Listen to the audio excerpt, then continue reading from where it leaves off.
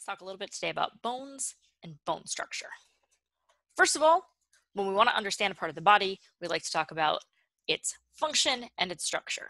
So if we're going to talk about bones and the skeletal system in general,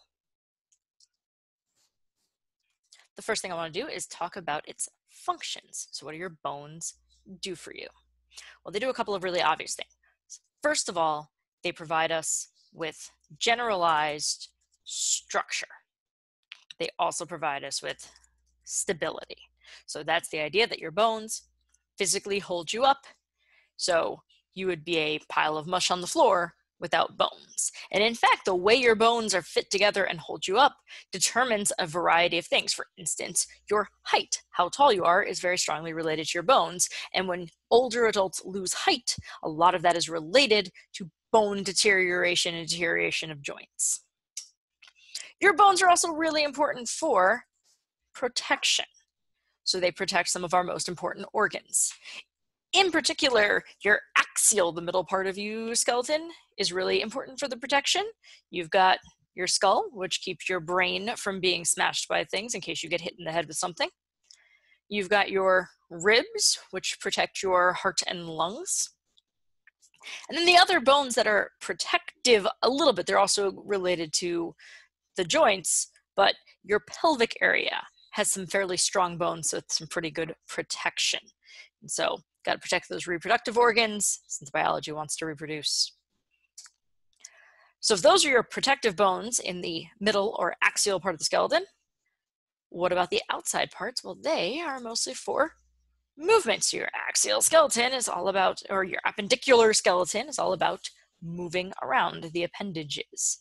So movement is, you need bones for movement to work well, but they're not the only thing involved in movement. They work together with the muscles to make movement happen. But if you don't have the bone to pull on, the sort of lever to move, again, you're going to have essentially mush just dragging itself forward, and it's very inefficient movements. Your bones are important for movement. Your bones then have two more important jobs that sometimes get forgotten. One of them is related to the stuff in the middle of the bone, and that is the bone marrow. And one of the big things the bone marrow does is it produces blood cells. So all of your baby blood cells, red blood cells, white blood cells, even platelets, all come from the bone marrow. So your bone marrow actually plays a key role in things like your immune system and your circulation, even though you don't think of your bones as being part of that. And then finally, the last role that your bones play function-wise is related to what they're made out of. So when we say bones, what do we think? Well, bones are made of calcium and other minerals. And in fact, bones are for mineral storage. So when your body has minerals, it can stick them on your bones. And if your body needs minerals and they're not currently in circulation, it can grab them off your bones. And in fact, your body would rather grab them off your bones than anything else. So when we think about, for example, taking calcium to improve our bones, we actually need calcium for a lot of other things. It is used in muscle contraction. It is used in nerve signaling. It is used all over the place. And if you need it for those things, they're actually more important than your bones. So if you eat enough calcium and it's in your bloodstream, then you can use that for your nerves. But if you don't and you suddenly need calcium, your body is going to go take it off of your bones first. It considers the nervous system more important than the skeletal system. And then you have to convince it to put that calcium back on your bones. And there are ways to do that and hormones that control that. I'll discuss that in a whole different setting. But it's important to note that your bones are mineral storage and that your body will use those minerals if needed. All right. So that's the function part of bones. Let's talk a little bit about the structure part of bones. Bones don't start out as bone. That's the most interesting thing about them, is that the starting point of a bone is actually cartilage. So how is that different from bone? Well, both of them are very similar in that they both have cells and a matrix. So if we're talking about cartilage, we might have some little cells, and these cells produce some proteins, And because they produce the proteins are actually kind of all around them. And that's the matrix of the cartilage, is all the stuff around these little cells. And in the case of cartilage, that protein is mostly soft. It is a jelly-like substance that the cells are in. And that's the starting point. So first, you create the base of the bone, which is the jelly-like substance with the cells that are there. And those cells, being that they are part of cartilage, are called chondrocytes or chondroblasts, because you might recall that blast cells help produce something. So the cells that are helping to actively produce new cartilage matrix, new proteins, are chondroblasts. So now, if we want to turn the cartilage into bone, what do we need to do? Well, 1, we need to add bone cells, and 2, we need to take that squishy protein and add minerals to it. So the mineralization of cartilage is what makes bone. So now let's think about what we're going to talk about with bone cells. Well, we know a cell is typically ends in site. Bone typically comes with the word osteo. So osteocytes are bone cells. There are 2 types. Osteoblasts, just like the chondroblasts, help to create bone matrix. In this case, they help produce the mineral substance or add minerals to the protein. But, as I said a moment ago, bones are also mineral storage, which means those minerals can be removed. And osteoclasts remove the minerals. These words are very close together, so if you are trying to answer questions related to them, you got to be careful. Osteoblasts build bone. Osteoclasts dissolve or destroy bone. All right, so if you have the cartilage, that's your starting point. Then you might get the bone cells to come on in. So I'm going to grab the bone cells, and they are going to be the osteoblasts, which will go ahead and boom, start to produce the minerals. Once they produce the minerals, now they start to harden everything up around them, and the stuff around them can turn into bone structure.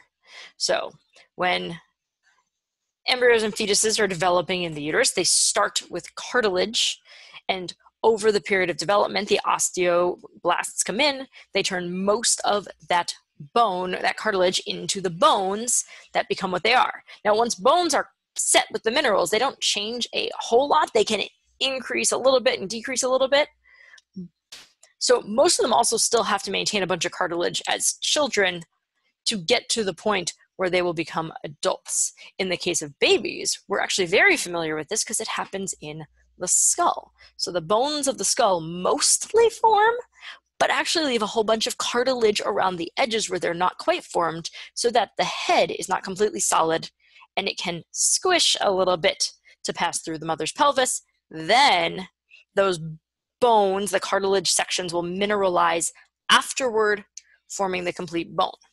Children also have growth plates in their bones. So if I were to draw a bone, voomp, classic long bone, there are spots in the bone where there's actually still cartilage, both on the top and sort of the bottom, where that bone can get longer on either end to help for a growing child. So you still need cartilage to grow bone. There are some areas of cartilage in your body that actually never mineralize and become bone. They are usually on the ends of bones, so the ends keep the cartilage. They still have something squishy to run into. Then there's areas that you're familiar with, like the tip of your nose, which is still squishy cartilage, and your ears. So the top portion of your ears is still cartilage. It's just firm enough to form a substance, but just squishy enough that you can poke something through it. For example, if you were going to pierce that. It is much harder to poke something through an actual bone, and when people need to get pins in their bones to hold things together, they typically have to be drilled and done under surgery. So you do have squishy cartilage in other parts of your body that never mineralizes, but all of your bones started as cartilage and they became mineralized. That also relates to how they reform when you injure them and put them back together. They always have cartilage first, and then the osteocytes and blasts come in later. All right, so that's some basics of bone stuff. Now I want to show you how this bone here, this long bone that I drew, would actually be put together from a sort of top-down view. So let's say we actually cut this bone right across here and we could look down on it. I'm going to show you how these bone cells get structured in the minerals. All right, so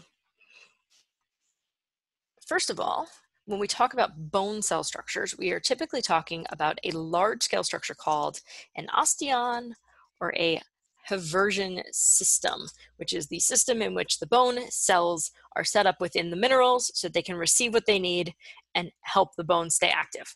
Bones are shockingly active parts of the body. They seem like they are actually the most dead parts of your body, but no, the bone cells are actually consistently active. And that means they need a consistent nutrient source and consistent oxygen, and both of those things come from blood vessels. So the starting point of our osteon or our Haversian system would be our blood vessels. So there's my artery and there's my vein, and they kind of sit in the middle of the minerals, but they're not squished by the minerals. So the minerals are right near them, but not too far. These act an awful lot like a reservoir in that they need to feed their nutrients out to all of the little houses in the area, which are like the osteocytes. And so a reservoir has to provide water to a town. We aren't all floating houses on water, so we don't have water all the time. We need to get it from somewhere. So how do we do that? Well, if we think about it this way with this sort of metaphor, then this is my reservoir in the middle with the artery and vein. And out here are going to be my little osteocyte houses.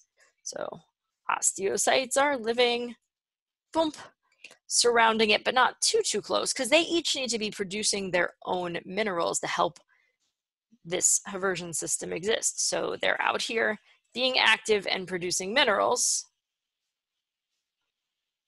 but they still need the nutrients coming from the arteries and veins. All right, so these guys are the osteocytes. They could be osteoclasts, they could be osteoblasts. In the middle, we have what we would call the central canal, because that's the canal in the center. And now we need to talk about these guys. So first of all, everything sits in a whole bunch of minerals. So there's minerals surrounding all of this. And I'm not going to draw that because then it would be a mess. But the mineral surrounding it has a really interesting name. It is hydroxyapatite, which if you break that word down, I love the Latin roots of words.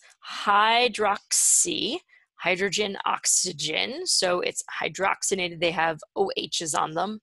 Apatite is essentially a Latin way of saying rocks. So these are mineral-based, hydrolyzed rock pieces.